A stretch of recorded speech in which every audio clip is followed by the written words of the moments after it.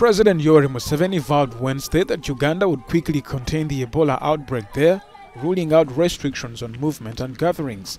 Ugandan authorities said cases of the highly contagious disease were spotted in the central Mubende district last week. In a televised address, Museveni appealed for calm. I want to reassure Ugandans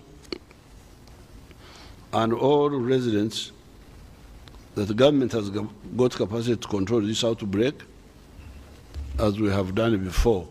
Therefore, there is no need for anxiety, panic, restriction of movement, or unnecessary closure of public places like schools, markets, places of worship, etc. as of now.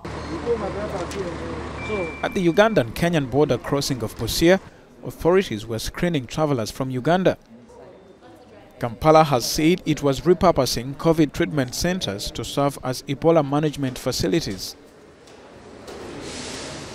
It's a little bit like AIDS. You remember when AIDS came, people were running around, tourists were not coming. Tourists were not coming. I said, but why are tourists not coming?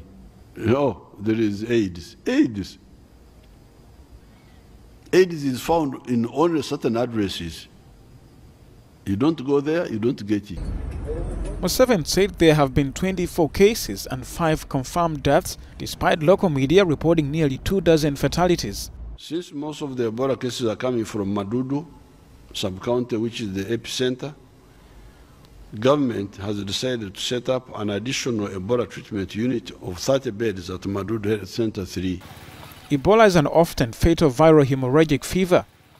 The disease was discovered in the Democratic Republic of Congo in 1976. Uganda has seen several Ebola outbreaks, the most recent in 2019, which killed 5 people.